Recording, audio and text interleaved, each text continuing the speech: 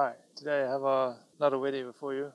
This one is also about base shift, but today I'm actually going to move the rover. Well, actually this is not a rover, I'm holding a rover. This is going to be the base using LoRa radio, and I fed the base with the actual known coordinates. I'm going to use the rover to set out some points, stake out. Once that is done, I'm going to use a different location for the base, use the base shift function and swap the base from there to there, using the rover to calibrate the base shift. So I reckon this is about 2 meters or so. Let's get started. Yeah.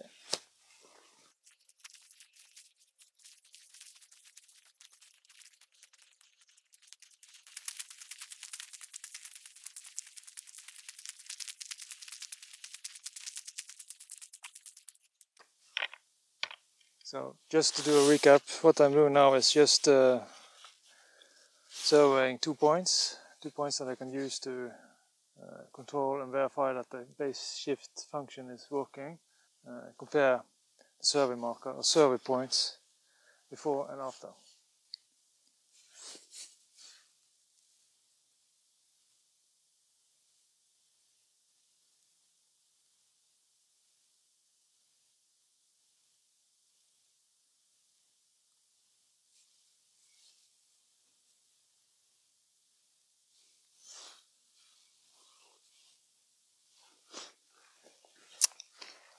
Point number 1, and this is point number 2.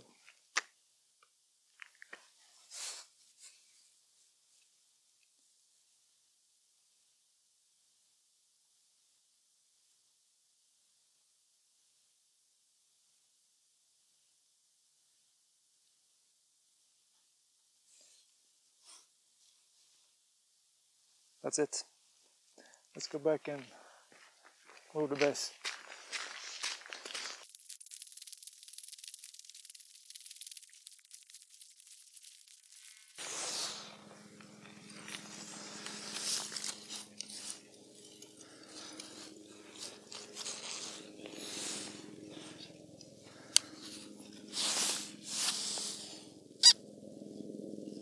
Still recording.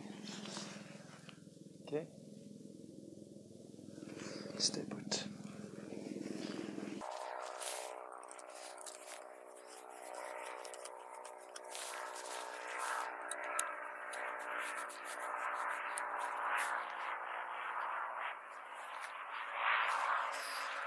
As you can see, why I don't want to use this as a base. You have to use a tripod or some kind of support to keep it up. It's much better to use the fixed mount.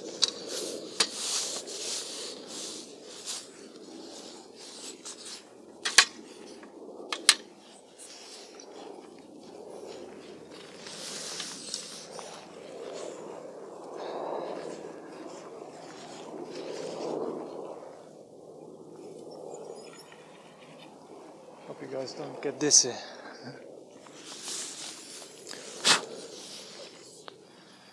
Okay. So the first thing I need to do is go in to the base and just average the position. I don't know the base coordinates. So this is the official one. This is, I think it's a private one or just an unknown. So the first thing I need to do now, this is just a hotspot, so I have to swap Wi-Fi. I'm connected to the rover, so I need to connect the base. Connected. Brush. Which is my base.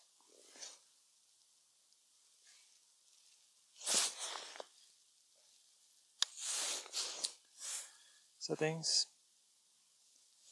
Base mode. I'm going to change manual. These are the manual coordinates for the known point. I'm going to configure it to use average. Average single. It doesn't matter how much time I use. Let's say Okay, 6 seconds.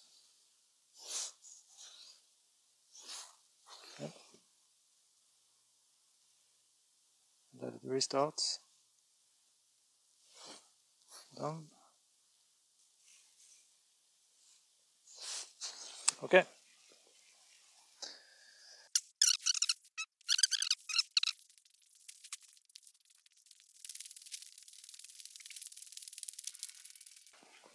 Okay, so we're back to point number 1. Let's do a recap. So what I have changed now is move the base from a known point to a concrete pole. I'm going to use the base shift function with the rover and resurvey these 2 points and apply a shift. My points from now on forward should have then I should have the new coordinates and new points updated to align with the known reference point. So I made a project here, base shift number 2. This is the setting I use. Let's open it. Zoom in.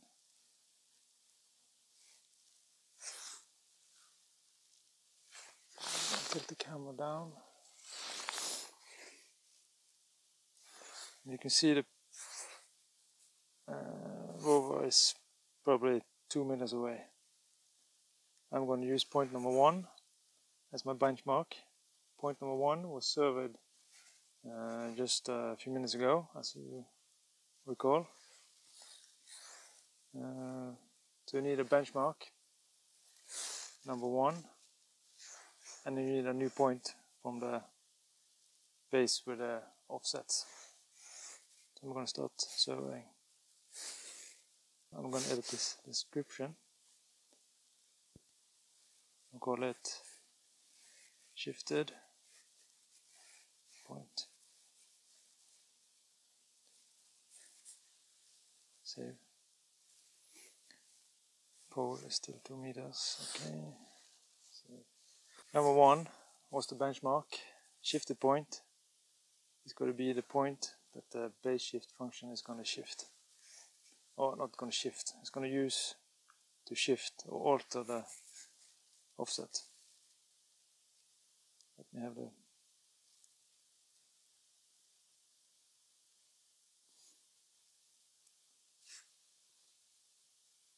okay, that's done.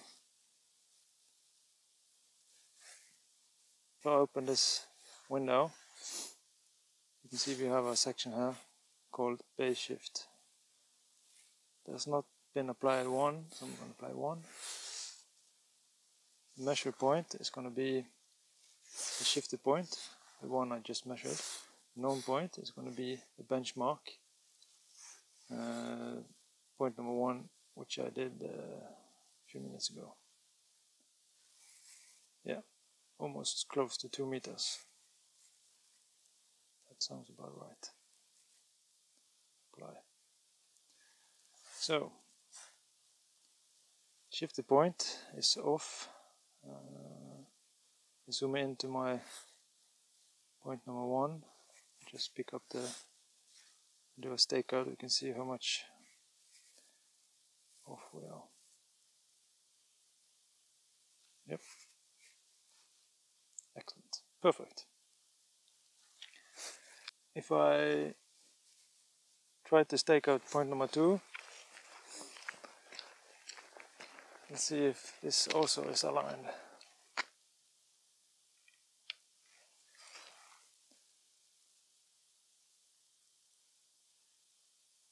My bubble is close to the middle. Yeah. Yeah. That's it. If you like this video, hit the like button and subscribe. See you around.